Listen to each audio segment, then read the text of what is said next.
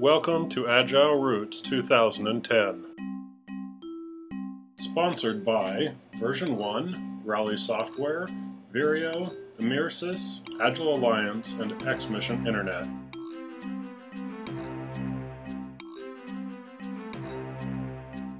Before we begin, who here is a developer? Okay, who's a tester here? Or fills in as a tester role? Product managers? Okay, UI guys? None. Alright. Not surprised. But, more or less, this makes up the makeup of a team. You have stakeholders, you have design people, you have testers, and there's other roles, but more or less this is kind of the makeup of a team. And Cucumber, well, acceptance testing, I think, in general, offers a way to address challenges faced by teams, challenges that are joint and also specific to a specific role. The first is requirements. Now, Jeff Patton brought this report in his keynote, and that was the chaos report, right? This is an older report, but 56% of all bugs are introduced in requirements. And the flip side of that is also that 45% of functionality is never used. And so all that effort you did put into the software, it's never used. It's like the weight set you buy and put in your home and you never really use it, right? It's and when you do use it, you only use about 20% of it. Now, I totally admit that Jeff kind of alluded to this in his talk, that this report and its findings might be somewhat dubious, but I think the reason I bring it up is I think everyone who's been involved in software can relate to this. I think everyone who's been on a team has seen feature devotion within their projects. The idea that we get so wrapped up in creating feature after feature, we forget the actual outcome that we actually want, and that's to make our users happy. So in Agile, we're very familiar with this card. It's a user story. And I won't go into the details of it because this is an Agile Roots conference, and I'm guessing that everyone knows how you use these. What I'm going to say is how Cucumber picks up on this. You have a story like this, and to make this into a Cucumber feature, you take that card and you drop it into a plain text file. And you give it a name, and that's the beginning of your Cucumber feature. Now, Cucumber won't actually execute any of this part. This is purely for documentation reasons. What Cucumber will automate is the acceptance criteria that follows this. And the acceptance criteria I view as essentially the conversation that comes from the user story. So you have this user story, and you have a conversation about it, and what you do with Cucumber then is you record that conversation. And you record that in a language called Gherkin. Gherkin is a type of Cucumber, and it's a natural, somewhat artificially structured language to record requirements. It looks something like this. You have a scenario, you have a given some context, when some action, then some expected outcome. And the nice thing about these scenarios, I think, is that they're just barely sufficient for what you need to describe the needed functionality. In addition to these, you can also have conjunctions and disjunctions, and they all do the same thing under the hood. What's really important is the words that follow those keywords. So if we take a scenario from our previous user story about, as an impatient buyer searching for stuff, we might get a scenario like this. And the thing I love about scenarios is you don't have to explain to someone what a scenario is. You just say, give me a scenario, and they'll give you more or less something along these lines. And so you start with a scenario like this, you move on to another one where the context is different. Because the context is different, you have a different outcome. So this is kind of 101 Gherkin language. Now there's some advanced stuff as well. One thing that I think that Cucumber does really well is it encourages this workflow mentality. This is how designers think. This is how most people think when they think about software. And fit, James, you can dispute this, but from what I understood was it wasn't really geared towards that. It was geared more towards the domain model. Is that, more or less the case? Versus workflow? Workflow. It had support for both, but it was better at doing domain model. Okay. And one of the things that Fit did really well, though, is tables. And so we've taken that idea and also rolled it into Cucumber. And so there's a number of different kinds of tables. The first kind is a step table, where you essentially want to be explicit upon the data that a step gets, for example. So here we're providing, instead of just saying we have movies by Steven Spielberg, we're explicitly listing every data that's in the system at this time. And you can use these tables a number of ways. With this example, I'm saying I should see this table on the GUI, on the GUI. And to prevent priddleness, you can actually constrain this so it only checks those cells and doesn't blow up if more cells are actually added.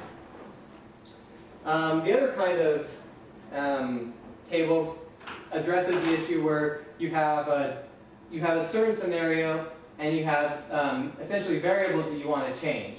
What happens if you type in Steve, or what if you type in Bird? What will happen? To address that, we have scenario outlines where you replace those strings with these variables.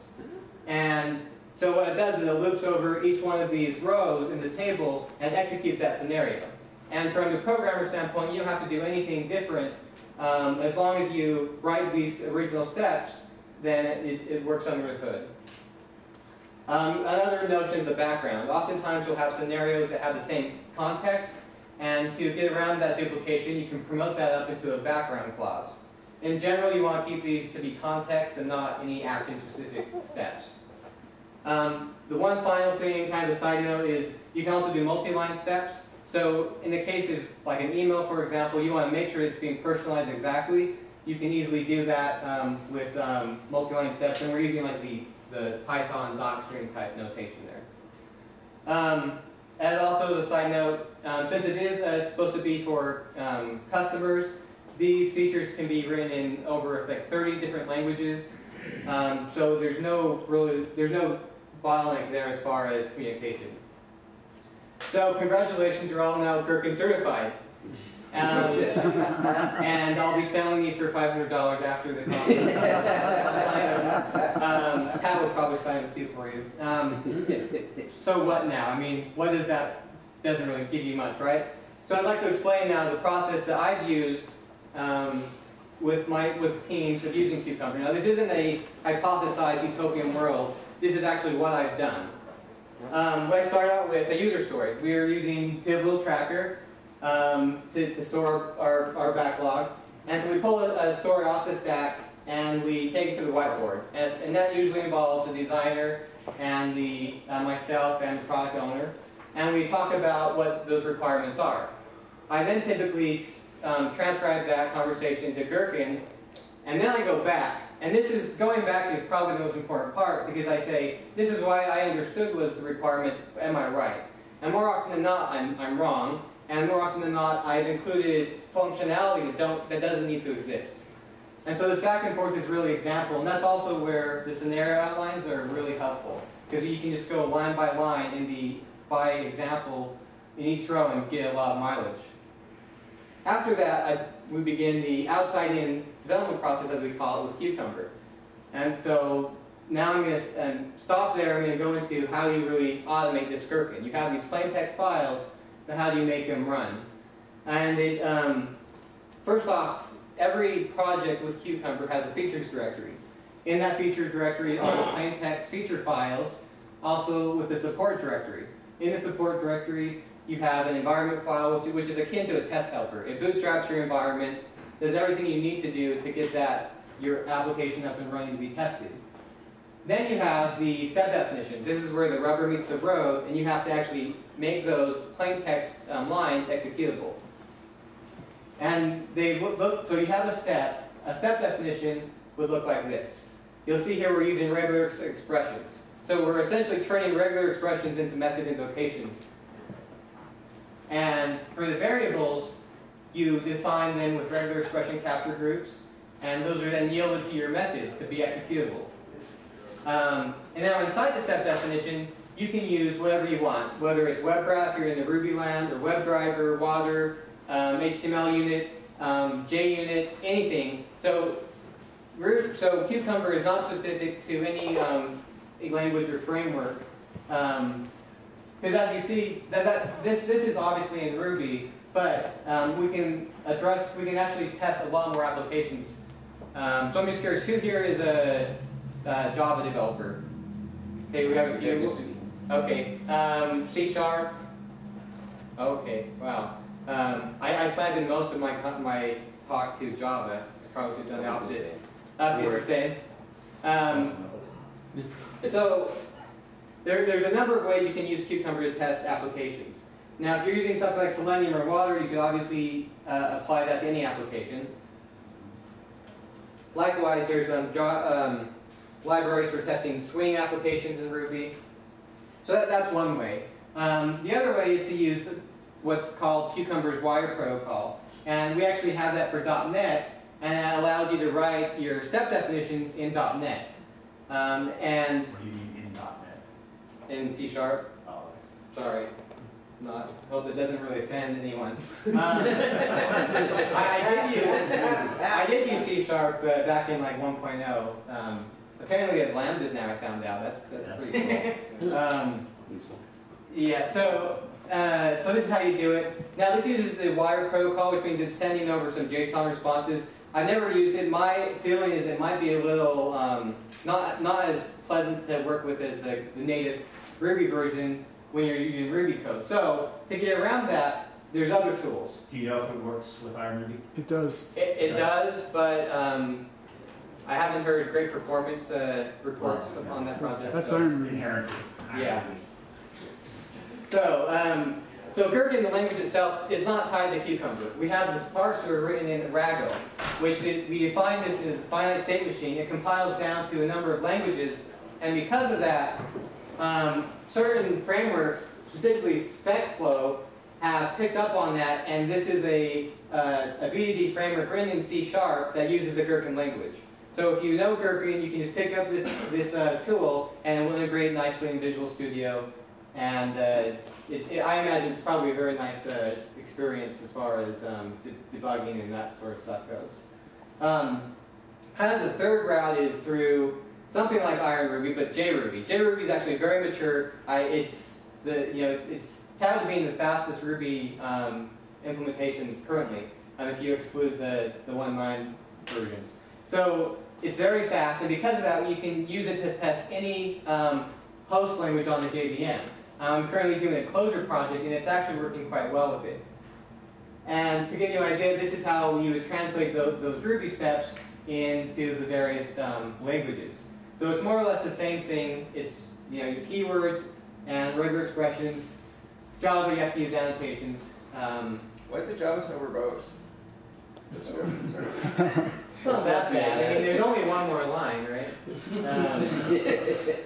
But I mean, Double the lines. On a serious note, I mean, if you are doing, unless you're really invested in Java, using something like Ruby or Ruby, I mean, the integration is so tightly within Java, there's not a whole lot of benefit of having your acceptance testing compiled, I think. So you might be thinking, this is a lot more work for me. Right? I have to now write these step definitions instead of just getting down to work. That's true, but there is some overhead, I won't lie. But I think that overhead will pay dividends. And going back to the talk about requirements, I will often take a story like this and show my my business stake analyst or whatever, and say, does this look okay? And they'll say, no, you don't need to do this, you don't need to do this. And so off the bat, you save a lot of time not worrying about edge cases or functionality that doesn't really need to exist. And so you're only focused on writing the software that matters. Additionally, you also know where to begin and where to end. When that cucumber turns green, you're done. Likewise, when it turns red, you broke something and you have to fix it. So it provides a safety net. And kind of going back to this, the whole theme of this conference of building great software, it turns out that thinking about software from a user's point of view turns out to be a good thing. And as developers, at least speaking for myself, it's really easy for me to think they get lost in the code and the inner workings and forget about the user experience. But when I'm focused on writing requirements in English at the higher level, how they're actually going to interact with it, I find I produce much better software. And so to produce the software, we use something called the outside-in process.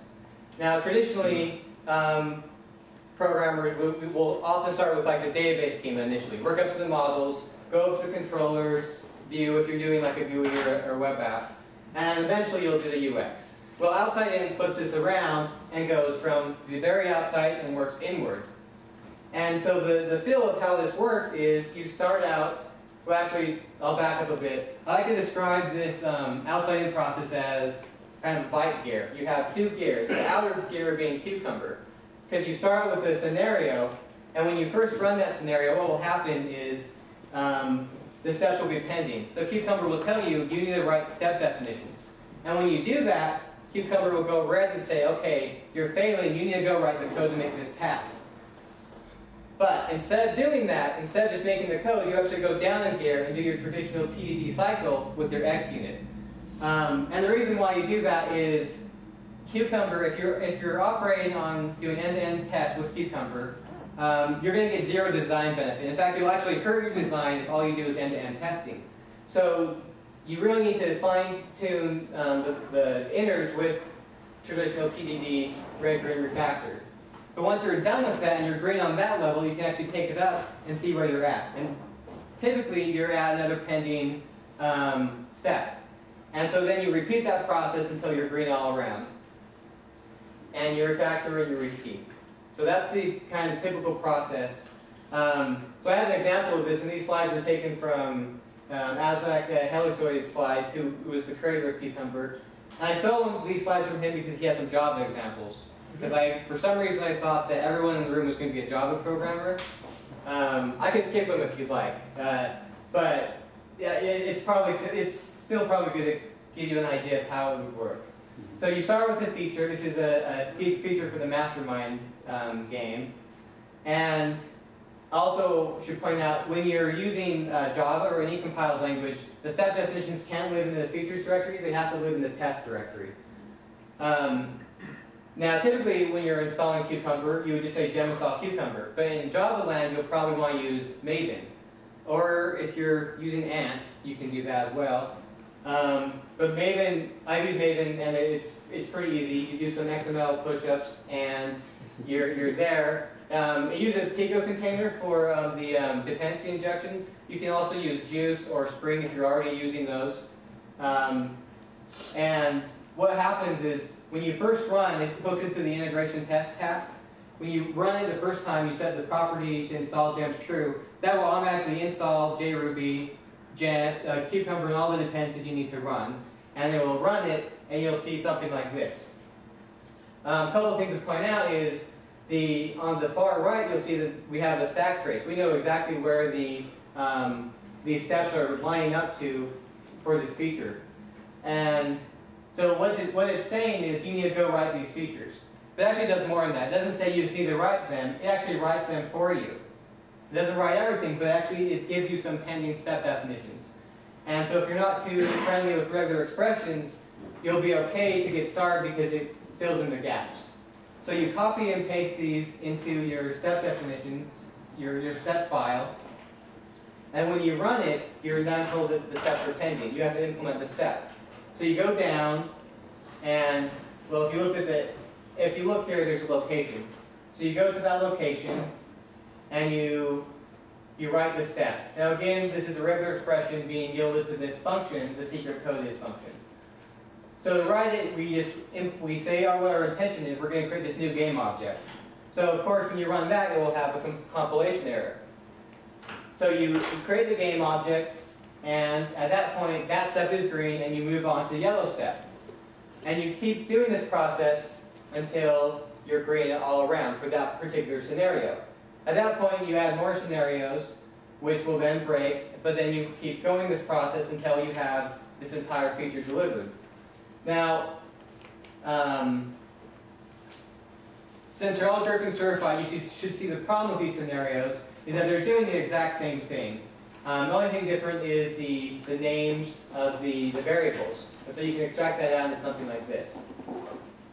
So if you have a little more tricks about Cucumber, that is tags. I think tags are really one of the best features of Cucumber. I think every testing framework should have them. Here's some examples of how you might use them. We've tagged this feature as using Lucene. We're saying that we need this dependency to be there for this feature. Additionally, we're tagging them on a workflow basis. This scenario is a WIP, it's a work in progress. This other one's proposed, meaning it's pending UI or whatever. And we can also tag long-running ones as nightly ones, because you don't need to run your acceptance tests all the time. If certain acceptance tests will give you enough confidence to deploy, then certain ones that are long-running, you can kind of delay those executions until nighttime. And so you can tag things like that in any arbitrary way that you see fit. And then to use it, you can say, don't run everything but the ones tagged. Or you could say, run everything with the ones tags. And one thing about the WIP is Cucumber kind of promotes the Kanban workflow mentality. And so you can limit the number of scenarios in progress, or in flow. And you can also say, if this does pass, then blow up, because this is a work in progress and I'm expecting failure and not success. And so the WIP that WIP tag is actually helpful on CI builds, so you can prevent false positives. Some other things you should be aware about is hooks. You can hook into the cycle of Cucumber before a scenario, after a scenario.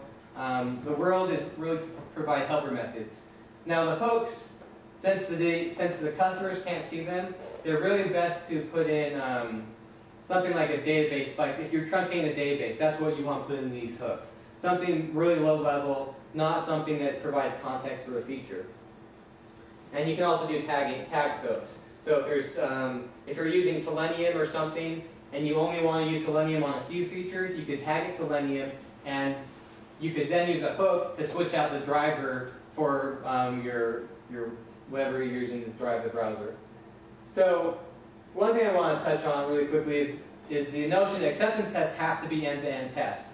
Now, the way I've been talking, I've certainly given that impression, and the way Cucumber is mostly used is with them being end-to-end. That being said, I don't do that. I don't do that all the time. I like thinking of this with a scale. On one side, you have a slow to fast, and the other side, you have isolated to integrated. Now, when you're writing these tests, and actually when you're even writing step definitions, you can pick what level you want to operate on.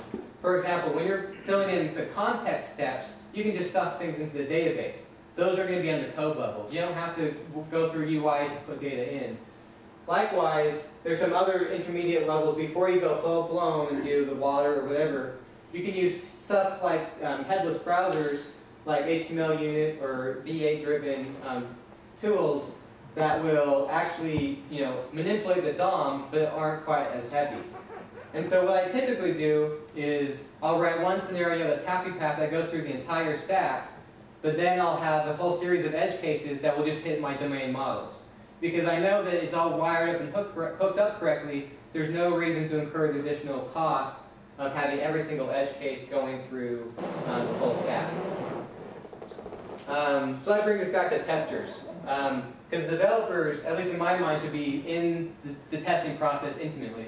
So what do the testers do at this point? Well, they do what is really important and often gets ignored, and that's exploratory testing. And oftentimes, so when on past projects, we would always hand off to people to do, exploratory testing, and they would always find things I missed. And that gets just fed back into the cycle, add a new scenario, and then, I would address that, and then we keep doing that until we're done. And we have the feature that we needed, and hopefully, because we've thought about the user experience from the beginning, we'll get a happy outcome instead, in addition to just output. The other benefit I see of using a tool like Cucumber is you avoid this problem of dead documentation. Dead documentation, I found, is not only not useful, but it can also be harmful. And so instead of dead documentation, you have living documentation. You have executable documentation that describes how the system is actually working. And really the notion of it being executable ensures that as the system evolves, this documentation will evolve as well. And so to me, that's really a key benefit of Cucumber. A few subtleties I'd like to point out. When you're writing scenarios, it's very easy it's more of an art than you would think. For example, we have this scenario that I listed above. Now this is very high level, it's very declarative. I have these movies. When I search for this, I should see these movies. Now, you could rewrite the same scenario in a very imperative style, meaning the intention of how the implementation is supposed to be is in line with that scenario. And there are certain trade-offs to these styles. I've worked with certain designers that really like this. They like being able to say, when I click here, I see this. Because otherwise, they don't really know how the UI is going to pan out. But there's some trade-offs, because what you've done is you've shifted all the maintenance to the plain text stories. Whereas before, with the declarative approach, you will be writing more declarative step definitions. So when you're writing that code, you'll be on the code level, and you can have all these abstractions to reduce duplication. When you're on the plain text level, you're really setting yourself up for some pain in some cases. As an example of that, you take this login example. This login example in and of itself is fine, because you're talking about logging in, and if you want to describe the process, that's fine. But if you add a new scenario, changing the process, and you simply copy and paste that, what you've done is you've really confused what this scenario is about. All of this above is incidental to what this main scenario, changing the password, is about. And so what you can do with Cucumber is you can hide that noise and wrap those steps within another step. So the steps can actually call other steps within the step definitions. So here are a few resources. You can go, Koops info is the main page, and you can also, on GitHub is where all the code is, especially the Coop for Nuke and Duke is up there. Anyways, that's it. Do you have any questions? I know I went through that really fast and wasn't, after following Pat's presentation, it wasn't too hard to follow. Well, I'm just a little bit not getting how you would take these Cucumber specs that you write and test like a Cocoa app. I noticed you had like an iPhone app on there, and that's really interesting to me. So like, I don't know. There's something I'm missing. How does it go all the way from the back to the front like that? So so as I said, Cucumber is really a thin wrapper, and it relies on third-party libraries to drive those things. There's actually a project called iCook, which will. Okay. What it does is I think it installs some sort of driver within your iPhone application, and you send it HTTP requests. Well, yeah, you don't have to worry about this. The library does that. But it essentially will drive it. And you can, if you search for iCook, there's actually a screencast showing you. So these drivers tell you what's going on in the so it's ICUKE. IQ. Yeah, and really, I mean, those things, I think those are nice, but to a certain extent, they're somewhat of a novelty, because you're for the web is slightly different, because you're developing your whole UI. There's a lot more ways you can screw up, unless you're using something like Wit, perhaps. But with the iPhone, Cocoa's fairly set up, so you're not. It's harder to mess up, essentially. And so I think those stuff like iCook may be valuable for a couple scenarios, but I wouldn't do everything through iCook for sure. Yeah. MacRuby runs it as well. Okay. Any other questions? Yeah. Has anybody made what seems to be the obvious correlation between Link and Cucumber as far as the syntax is concerned? So I never used Link. I know what it does, but I mean that's really for data. I mean you're talking about. I mean the focus is completely different, but as far as the syntax is concerned, it seems obvious it's a very common. Yeah. I like I said, I don't know.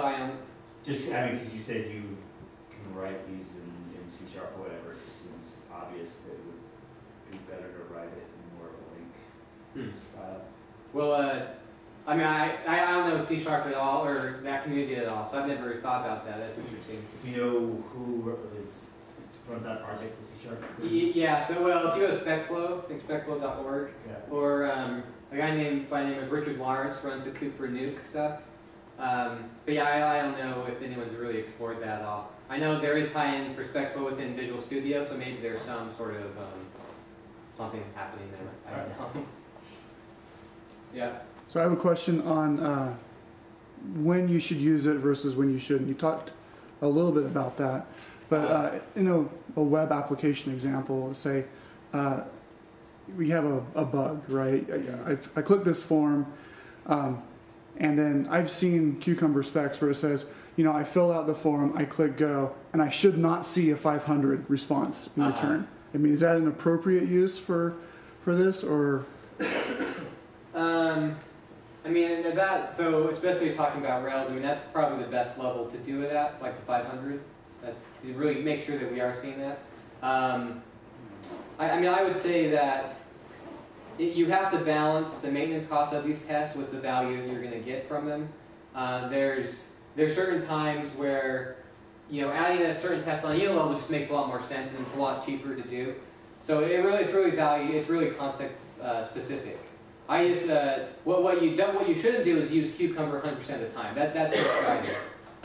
You really do need the lower level examples. I don't know if that probably doesn't answer. It's one of those hard questions in software. I'm looking for you to say you should not test response codes in Cucumber. Well, so I do test response codes, so I can't. Curses. But I mean, you can do like I should see a successful response or something. But so I'm actually right now I'm doing the project I'm working on now is a web service, and we've decided to use Cucumber to test that. It's in Clojure, but we're still using Ruby and Cucumber to drive it, and we do certainly test response codes because as a consumer of that web service, you really care about whether or not that code is correct or not.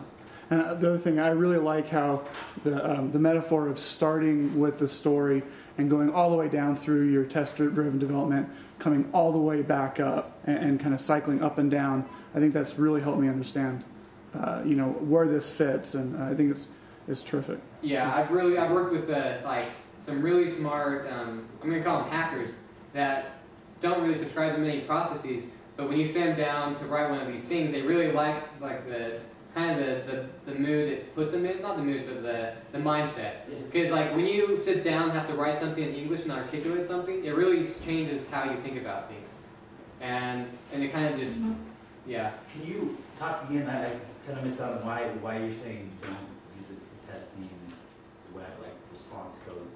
He was saying that. I was saying that. Why? He was saying go ahead. Why specifically? What's the reason why? It's like, I don't know.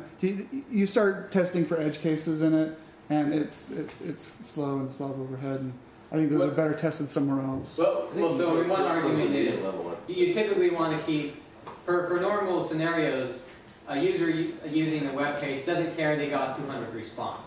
I mean, that's really incidental. And so you shouldn't be saying, when I search for this movie, I should get a 200 response and I should see this.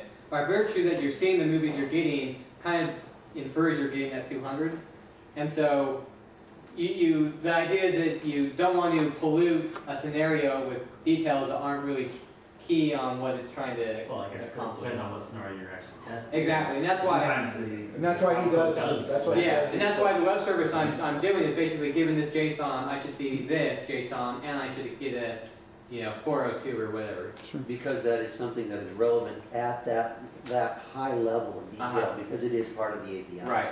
And there's actually been several people, so there's a company, for example, called Chargeify, and they have all of their Cucumber features are their documentation for their API. You go on to look at how to use their API, and it says, given this, when I send this JSON or XML, I should see this response. And because it's executable, you're guaranteed that that's how the system works, and the burden of updating documentation is then, removed or mitigated, at least. That's excellent. Yeah. So, any other questions? No? Okay. Thank you. Thank you.